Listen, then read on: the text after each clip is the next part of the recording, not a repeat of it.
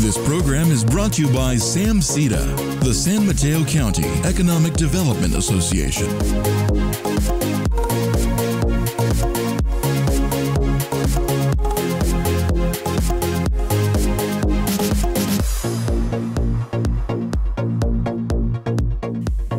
Hi, I'm Rosanne Foust. I'm the President and CEO of SAMCEDA, and welcome to More Than the Bottom Line. Why should you invest the next 20 to 30 minutes of your time in watching? Have you ever wondered about the people and purpose behind various businesses on the Peninsula and Silicon Valley? Who works there? Why? What do these companies and organizations really contribute to our communities? If you're even a little bit curious, take a moment and hear their stories and why business is more than the bottom line. For 7 decades, the San Mateo County Economic Development Association, better known as SAMCEDA, has championed the business community by convening and connecting them to the communities in which they make their home. People hear about Genentech and Oracle, but do they know about Design Tech High School and Future Labs? My guess is no, but even if you have, we're going to tell these stories and many more. The stories of your friends and neighbors who work there and how they contribute and collaborate through their employers with our food banks, our schools, our youth sports teams, our art and cultural groups, our veterans and seniors, how their companies give back and believe in more than the bottom line. On today's episode, we'll have Ashley Stanley with BKF Engineers and Shelley Doran of Webcor Builders. We'll be right back.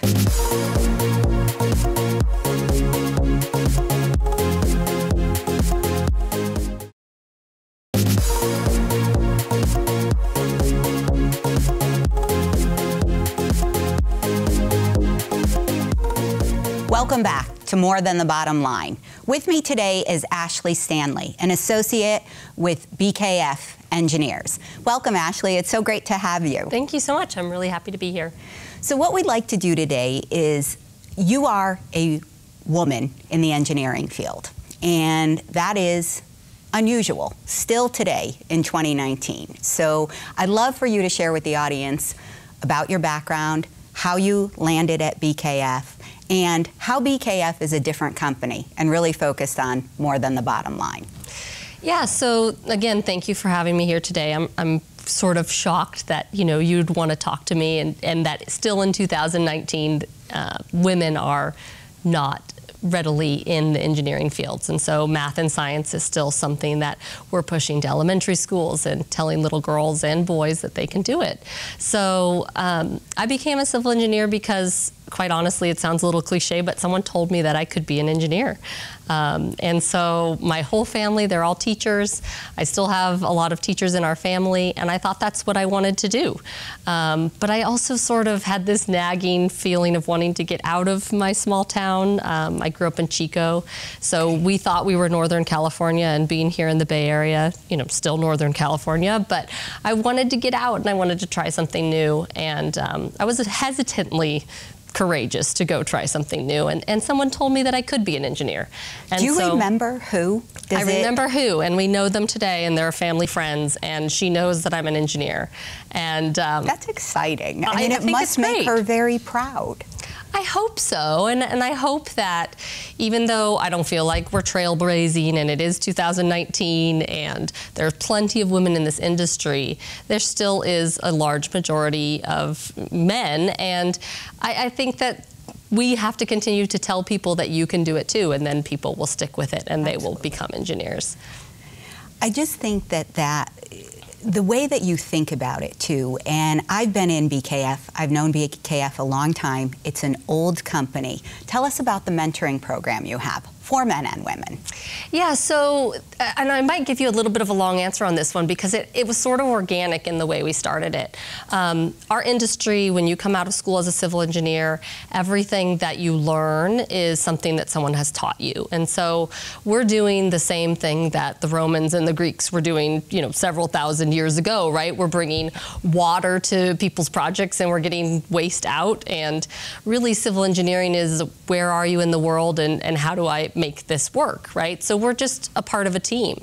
And I really came to BKF because I wanted to be a part of a team, and they had a great reputation in the industry, as you mentioned, over 100 years in Redwood City, and I think certified as the first members of the Redwood City Chamber of Commerce, which we're really proud about. We're really proud of.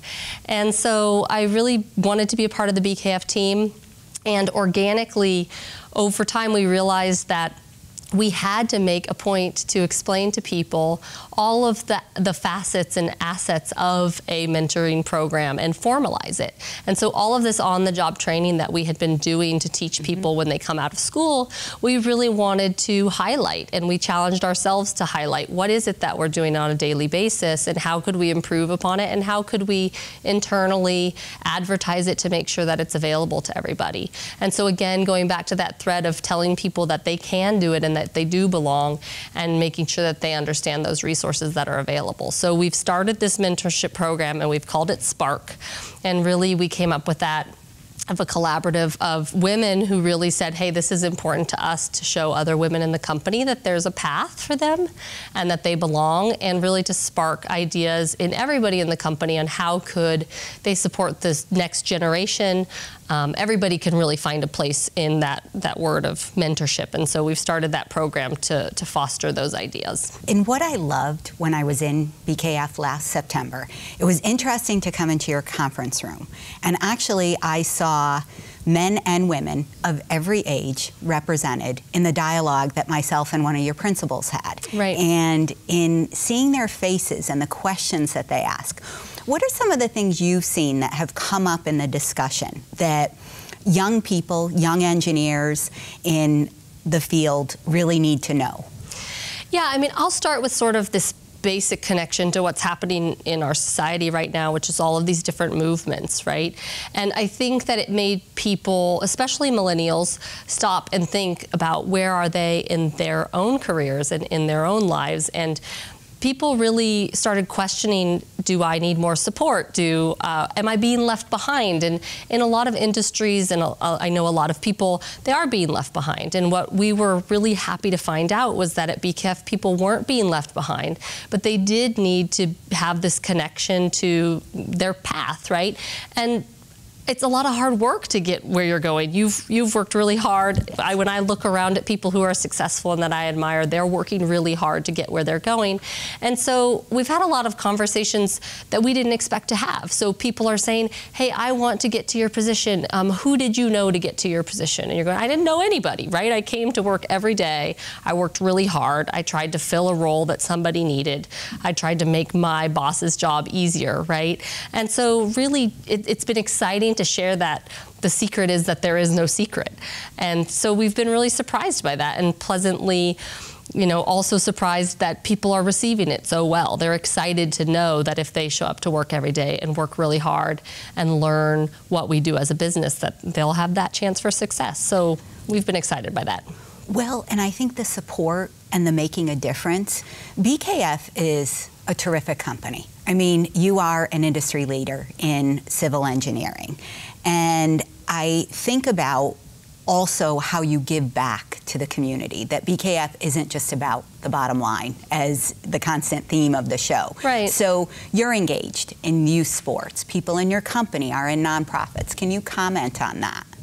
Yeah, so when I think about why BKF does what it does, I think it's born from the fact that we're a private company with owners who are part of this community, right? And so they've raised kids here and they've been successful in the business, and they've seen that, this is that it's important for them to be a part of this community. And so it's really just an integral part of what they've formed at BKF. And I've just really been able to step into it for the last 6 years and really benefit from it and also start to give back. But we've got programs, it's written into our handbook. And, you know, we have a handbook that says if your child has something at your school, please go, we will figure it out.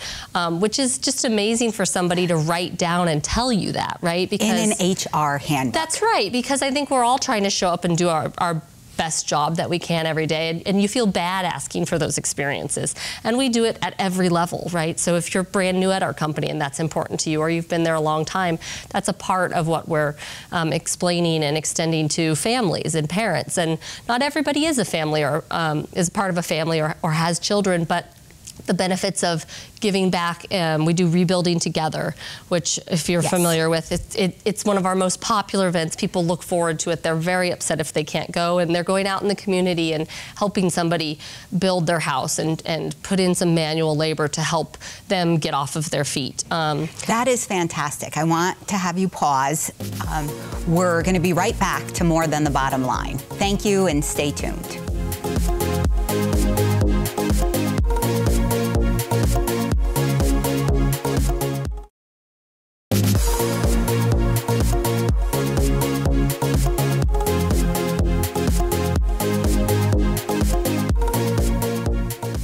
Welcome back to More Than the Bottom Line. With me today is Ashley Stanley, an associate with BKF Engineers.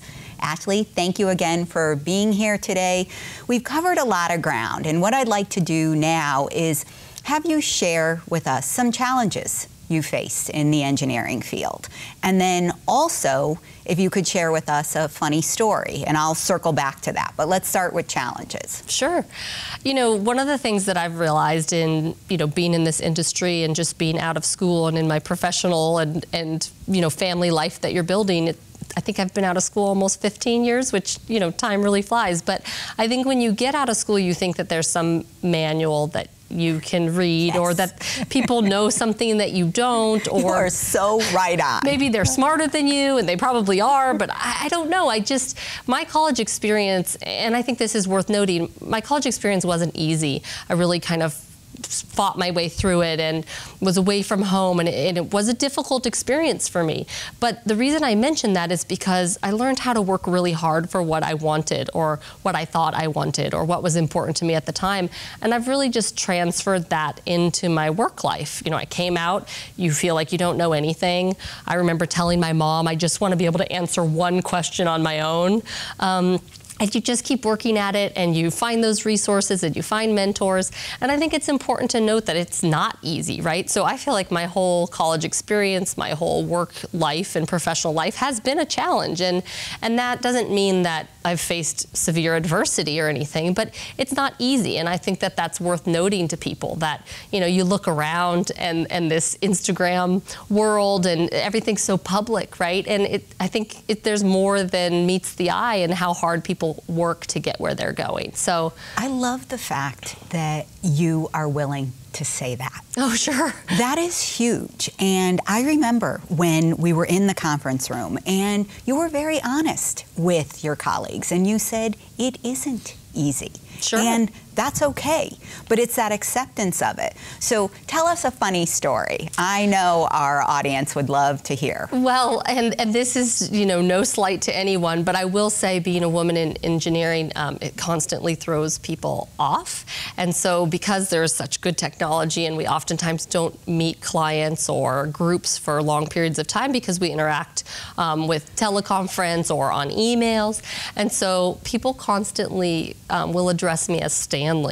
And so heaven forbid that there's a woman on the other end and her name is Ashley. So I have become used to receiving emails and phone calls and, Stanley, we need this from you. And this is not a sports environment, right? I mean, we're engineers in a professional environment. And so I've learned to take that in stride, right? But I think that's a big part of what I try to pass on to other people as well, is there's going to be challenges, there's going to be adversity. And if somebody on the front end, or even midway through your career, or even on the back end of your career, can tell you that you can do it and that it's worth sticking with it, even if someone calls you by your last name because they think you're a guy. It's great career advice, I love how BKF, 100-year-old Redwood City company. Yeah, we're so proud of that. And I'm so proud that you're in the community where I live. And everything that I know about the company, the principals, the associates, the fact that you're serving on the SAMCEDA board now, I'm very, very grateful. And I want to thank you for being with us today on More Than the Bottom Line. Thank you for watching.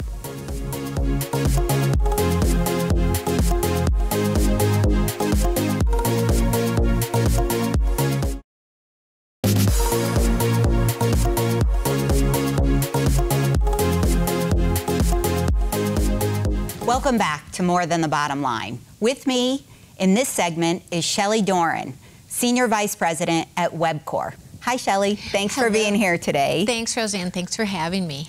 So what I would like you to share with the audience is about yourself, about Webcor, and how you ended up being the Senior Vice President at one of the major companies in the Bay Area, California, and let's just go beyond.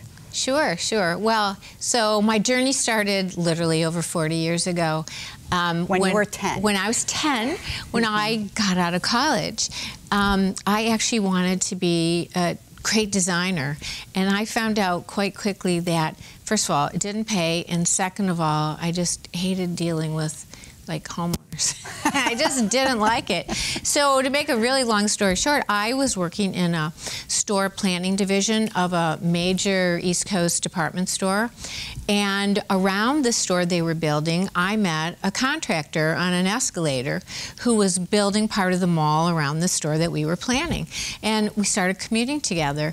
And he said to me, you know what, you're kind of wasting your talents doing what you're doing. You took architecture, you took design. Why don't you come to work for us and go into the field and build stores? And I thought, I was dumb enough not to really think about it. I was young enough that, you know, I had all the time in the world, so I said, sure. And I left my job and I went back to school and I took some classes in estimating and non-structural plan check and plumbing and mechanical and electrical, things that, you know, you could be quick study in a community college, and I went to work for them. And I went out into the field at 24 years old, wow, into the South on my very first project on a job site. So it was a very long time ago, and it was just like getting thrown into the fire. But, you know, I learned by the seat of my pants doing that. Well, I want to hear about the impressions of going to work in the South in a typical man's career. Sure. But I'd love for you to tell us about Webcor. How long have you been with them? A little bit about the company. Sure, thanks. Well, Webcor, as you know, was founded on the Peninsula about 48 or 49 years ago. And it was the brainchild of William Wilson, who was William Wilson Development, who was developing Redwood Shores. And he had two men working with him who had graduated from Purdue University together and were in construction, and he thought what a great way to put together a development company was to have builders working within your development company. So the W in Webcor is William Wilson, the E is Ross Edwards, the B is Dave Boyd, company, C-O, and then R is Miller Reams, who just unfortunately passed away. So that's how Webcor was born, and it was actually born at Redwood Shores.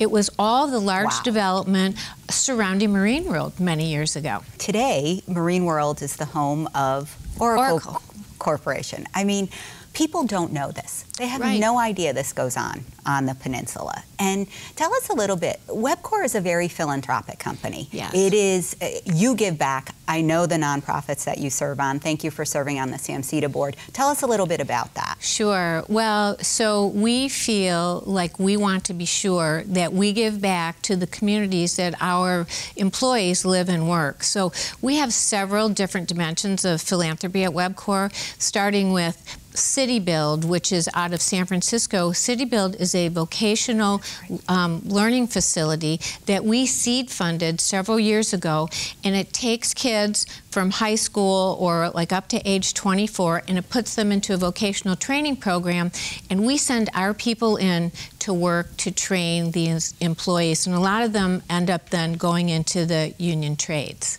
That's one of our philanthropic programs. Another program that we're involved in lately is Halt Homelessness.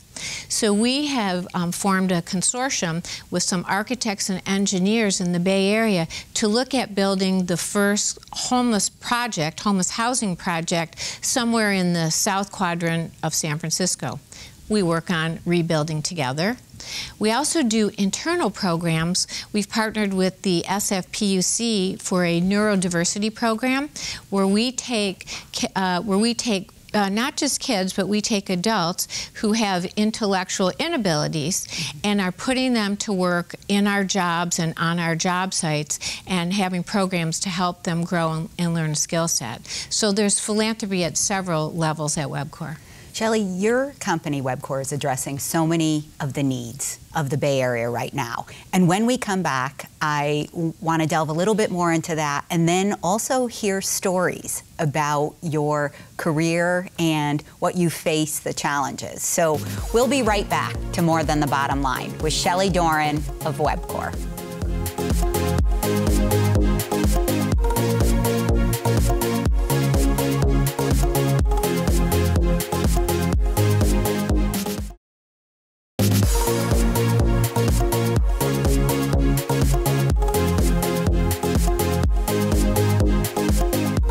Welcome back to More Than the Bottom Line. With me today is Shelley Doran, the Senior Vice President of Webcor.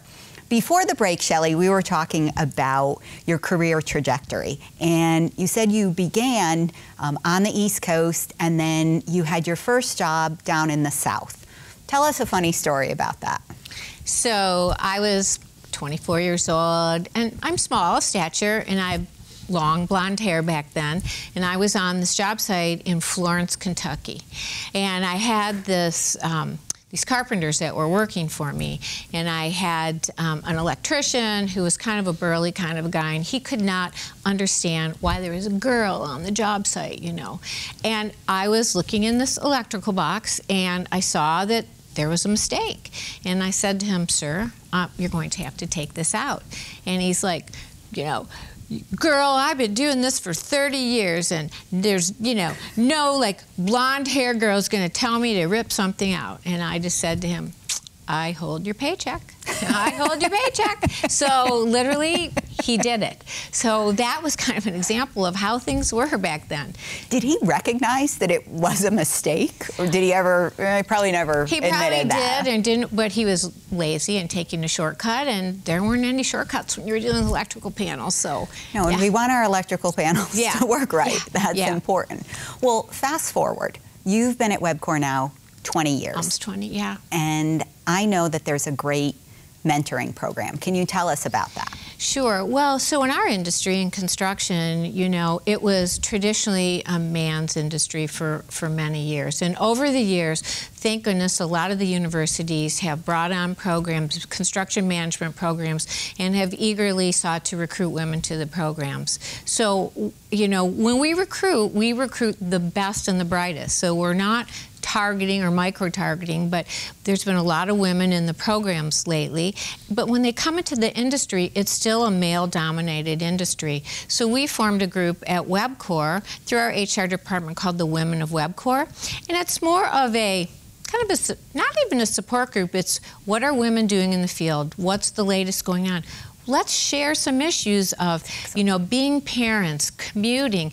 It's really no different for the men and the women, but the women like to get together, talk about these things, what's next for women, where are women going in the industry. So it's a social group, it's a group of looking at what's next, and it's a group of actually showing the women coming into the company, the younger women coming into the company, or the less experienced, that there is trajectory to the top. Because when you look across the country, there are not a lot of construction companies that have women at the top of their executive board. So we want to show our women that there's a path forward to get to the top, and it's really important for them, and it's a great recruiting tool for us too.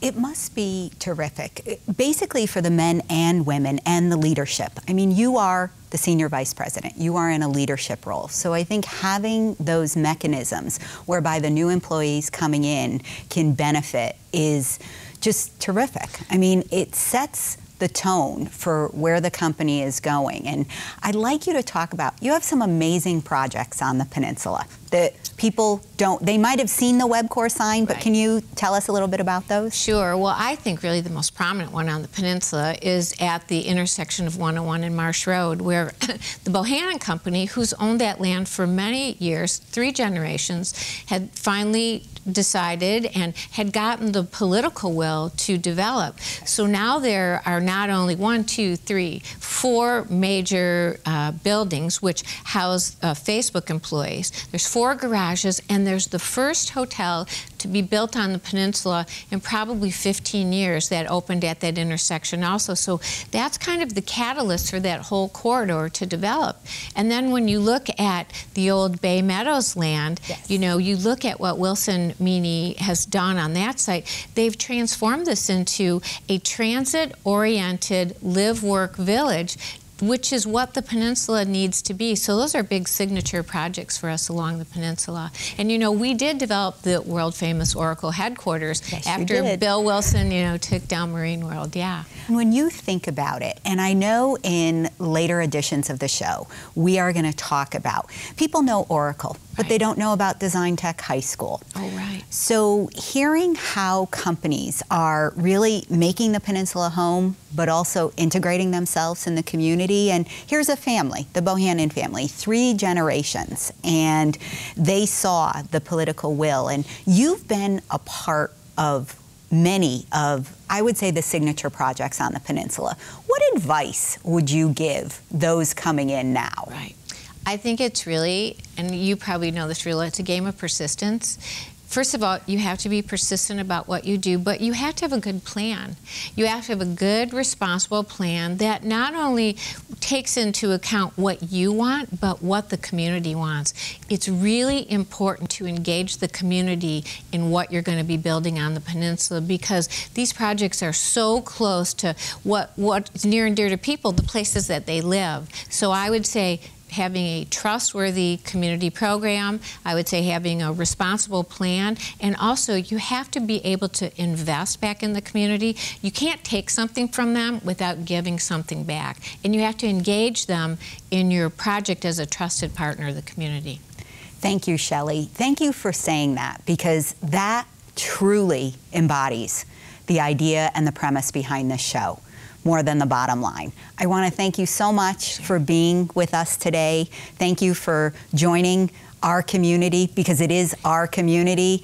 And thank you to our viewers for watching More Than the Bottom Line.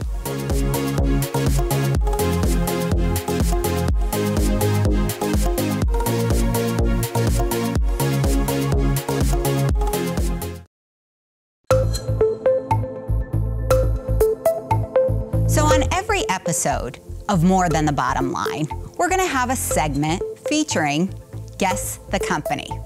I'm going to give you some hints, and then we're going to have the reveal. So the first Guess the Company is founded in 2005 in the city of San Mateo, above a pizzeria and a Japanese restaurant. 3 of the founders worked at PayPal. The domain name for this company was registered on February 14th as a dating site. Currently, in 2019, in an average month, 8 out of 10 18 to 49-year-olds watch. Who is this company? The company is YouTube. YouTube was bought by Google in 2006. There are 300 hours of video uploaded every minute. There are 1.3 billion users, and the worldwide corporate headquarters for YouTube is located in our very own San Bruno. Thank you for joining us on today's edition of More Than the Bottom Line. We look forward to seeing you the next time. This program is brought to you by SAMCEDA, the San Mateo County Economic Development Association.